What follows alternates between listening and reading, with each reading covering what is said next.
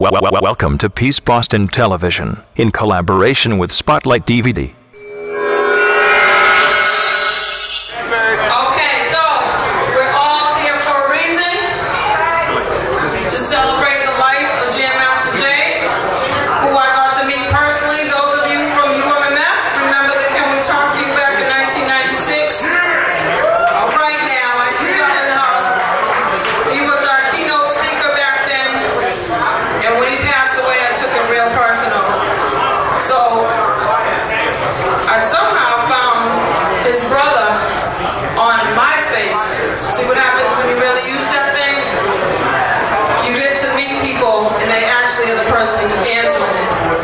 So I got in contact with them and I told them the work that we used to do back in the day in the music industry.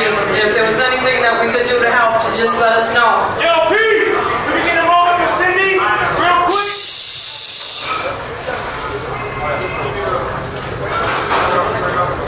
So I was able to go to the memorial in November. He passed away on October 30th, 2002. I was able to go on November 1st.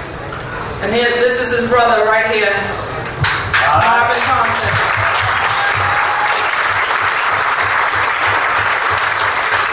So the work that we've been doing ties in. As soon as I saw that there was the Jam Master Jay Foundation for Youth, I knew that there needed to be a link with Peace Boston.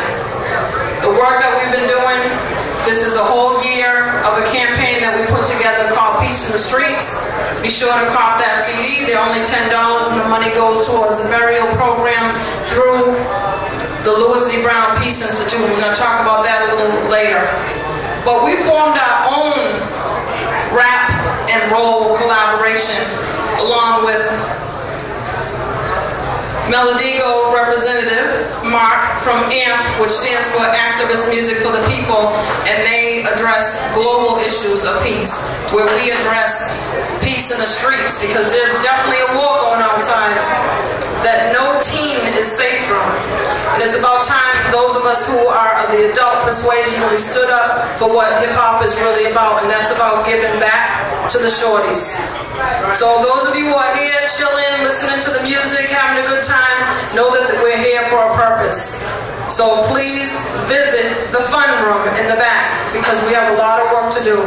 While we're doing this work, there are kids still shooting each other on a daily basis. I work at Boston Medical Center and I listen to their stories every day. This is not a joke and it's not a party. We didn't lose Jam Master Jay to heart disease. He was killed. This is real. Make that purchase. I'm also a substance abuse counselor, which says you put one drink aside and pay for peace. And with that, I'm going to turn it over to Mark to tell you about what they do with A.M.P. And as Mark, I work with A.M.P, Activist Music for the People, as Cindy said. What we do, thank you. We're a group, we meet monthly with potlucks. And we're mostly musicians getting together. And for people who are interested in social justice in the city, we're interested in global peace, we're interested in the environment, we're interested in keeping everybody alive as long as we can. And so we're meeting once a month, getting together. We host protests at Harper Square and such. And we host banquets for